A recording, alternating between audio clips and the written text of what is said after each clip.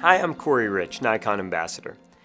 Now we'll head outside and actually record a 360 video. After that, I'll show you how to download the 360 video onto your device. From there, I'll teach you how to upload that video to Facebook and YouTube with a few extra tips for how to optimize this process.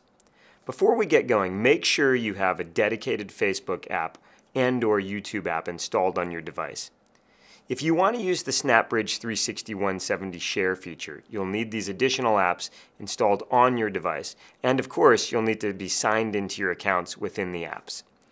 Facebook and YouTube are currently the only social platforms to support 360 video and allow viewers to interact and take full advantage of the 360 technology. All right, let's do it. Let's go outside and shoot some 360 video.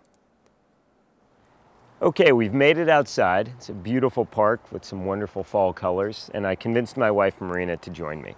I'm using an extension arm with the KeyMission 360 camera, and now the goal is, of course, to shoot some video. Now, before shooting, it's important to orient the camera. The Nikon logo represents the front of the camera, and the Nikon logo is the back of the camera, so this is the back lens. This is important when reviewing your video if you ever want to return to the home position. When you're ready to start recording video, depress the red movie button on top of the camera. When the status lights turn solid red, that means you're recording. Now, if you want to turn the camera on but you're not ready to actually record, go ahead and hold the movie button down for 3 seconds. This brings the camera to life and is now on standby. To shoot stills, it's the button on the side, that's your shutter button. Of course, all of this can be done via your smart device using SnapBridge. Okay, I've put the camera on an extension arm. Now we're ready to record video. I simply depress the movie button. 2 red indicator lights, that means we're rolling, and let's do it. I'm gonna follow you.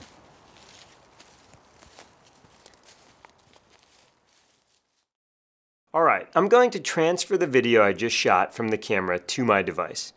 First, I toggle over to the Camera tab and click on Download Selected Pictures. As I mentioned in the last video, I need a Wi-Fi connection between the camera and the device in order to download a video. After selecting Go, I'm taken to the SnapBridge app's settings page within the main settings on my device. From here, I have to navigate back to my Wi-Fi settings page. I click Back, scroll up, and select Wi-Fi. Since I've already entered my password once, I don't need to do it again. Once your Wi-Fi is connected, return to the SnapBridge 360 170 app.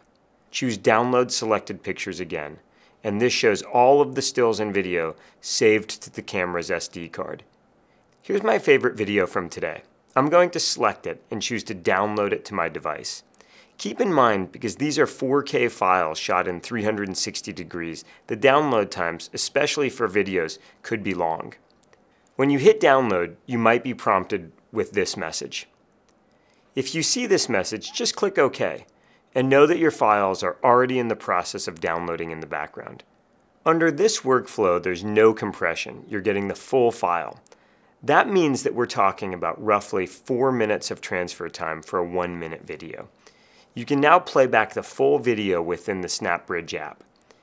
If you go to the camera roll on your device and try to watch the video, it will look like a conventional flat video. Don't be concerned. To preview the video or still in 360, you need to open the SnapBridge app or upload it to either Facebook or YouTube. As I mentioned, these are the only social platforms that support the full 360 functionality. One of the coolest aspects of shooting in 360 is sharing your 360 video with your friends and family.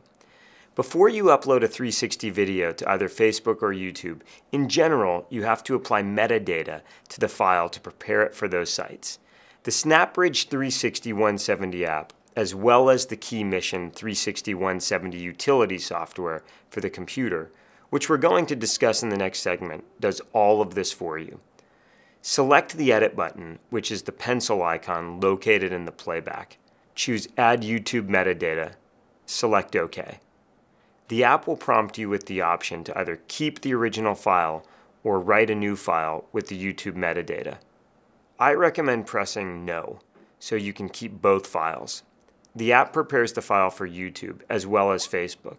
So to be clear, even though the app only says YouTube, the function also works for Facebook. cancel out of the edit screen, go back to the gallery and select the new version of the video, which now contains the YouTube metadata. Now tap the share icon in the lower left corner of the screen. From this menu, you can select either Facebook or YouTube to begin uploading your video directly to the site. Needless to say, you will need to have a Facebook account if you want to upload to Facebook. And if you want to upload to YouTube, you'll need to have a Google account. For a Facebook share, you can add a caption and then hit post. Depending on the size of the file, there will be an upload time while Facebook processes the video, compresses it, and makes it compatible with our settings. Once it's uploaded, you and your friends can interact with the video on Facebook. You can interact with the video by using your mouse on a computer screen, swiping the screen on your smart device, or moving the device around, or even viewing the video with a 360 headset. To share to YouTube, the process is the same. To upload 360 stills to Facebook, there are no additional steps. After you've downloaded the file, simply upload the 360 photo as you would of any other image. We've found that the most efficient uploads happen through your computer. If you find you're shooting a lot of 360 video, you might want to consider Apple's Lightning to SD card reader for faster downloads to your iPad or iPhone.